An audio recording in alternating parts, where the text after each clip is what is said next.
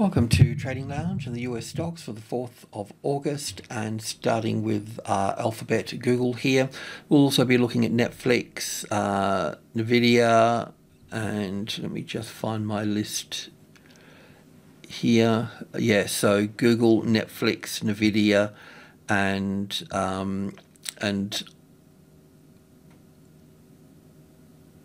Organovo.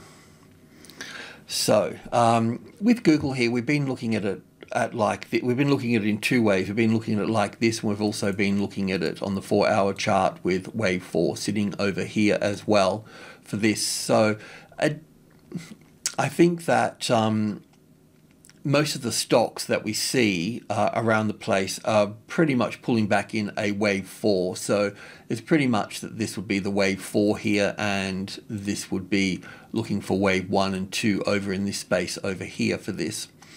So this is pretty much what we've got on the 4-hour chart here that we've been working with, and we can just adjust this now as well in terms of our buying op. So first of all, we've had this up here, we can bring this down to these highs here. This is the way that we move forward. It's a nice safe way to go.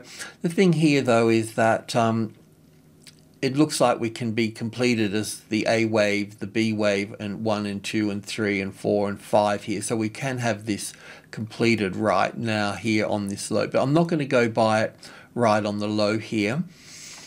We want to wait for support here, okay? So if it's going to fail, it's going to fail from here, you know. So we allow this to come up, have the arrival, and then the reaction, which it kind of has done already with this, and then to push up through here with a lot of effort, and then drop back, and then, you know, work its way here, and then we go long here for this. And then we'll have set our target up there at 1650 for that, and we'll be looking for 5 waves there. So that's what we'll do. We've dropped this down to here.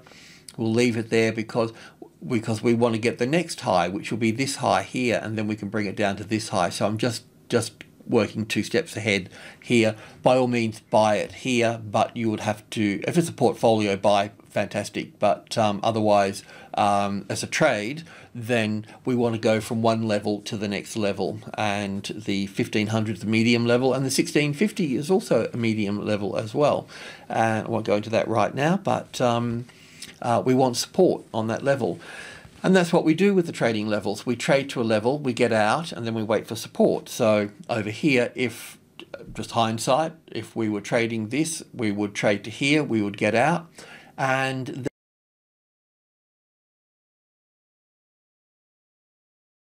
then we just wait for the setup, which would come way over here for this.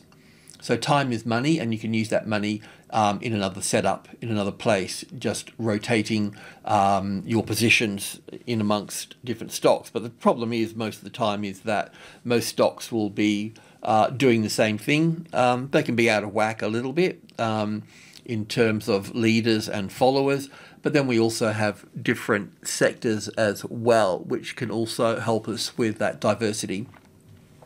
Enough yakking, let's move on to and watch a movie, Netflix. So we're on the 4-hour chart here. I'll just stay here for this, and we've been looking at this pulling back through here, and we're just really waiting. Once again, the same thing as well. We could have bought on the low.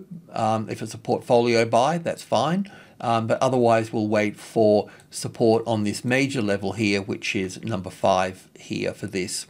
So we need that tested support sitting on that level at that point.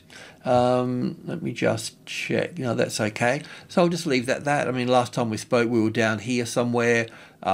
We talked about buying this for like portfolio kind of thing. So that's okay if you've done that anywhere in this space here, whatever, within group. And that's the good thing here. They've got, once you understand the levels a little bit, you got the midpoint here at 450, then you got 65, 72, and 80. So you got group 2 there.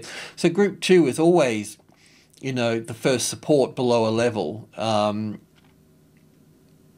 at this case, we're talking about 500, but we could be talking 100, 200, 300. We could be talking about any number as such. So understanding group 2 and group 1 is just helpful. Okay, so we're going to be looking at NVIDIA here. So let me just bring that up here.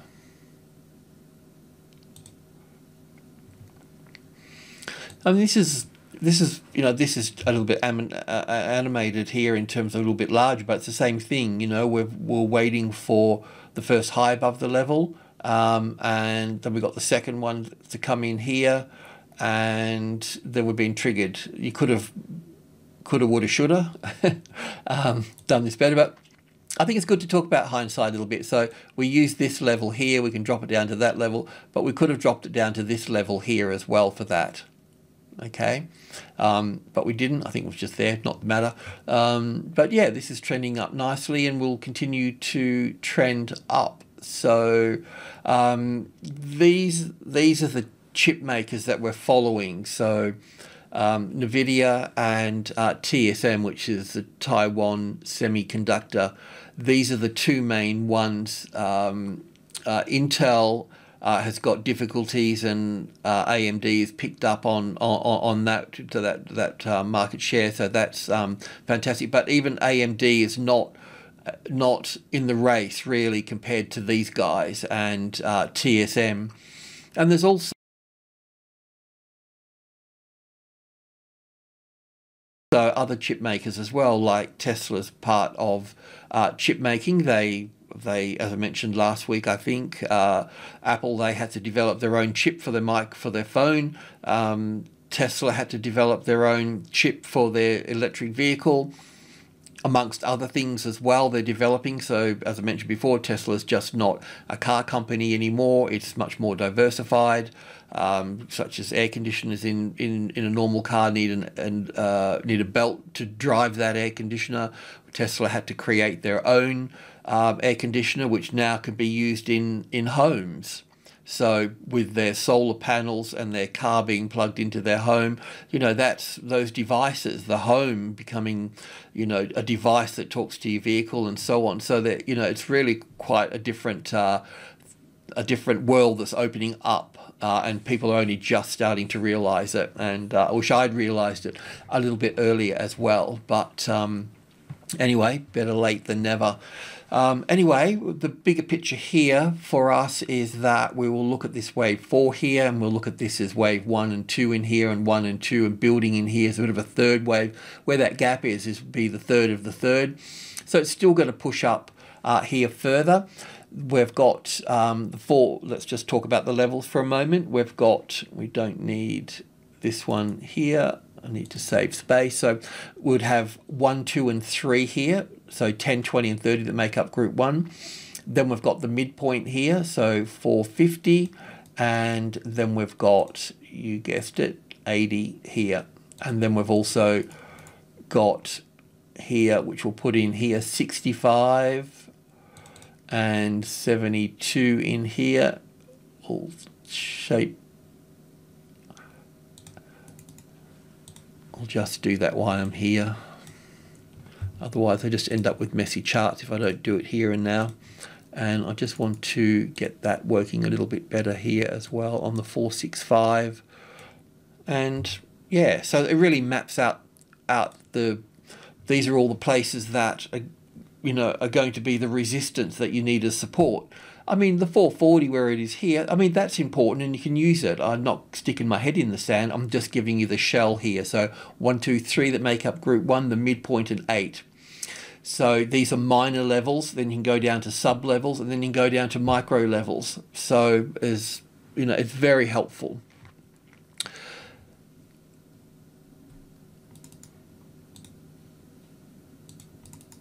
I'm not saying that it's going to pull back way down here, but we don't know just yet what's going to cause this. I mean, we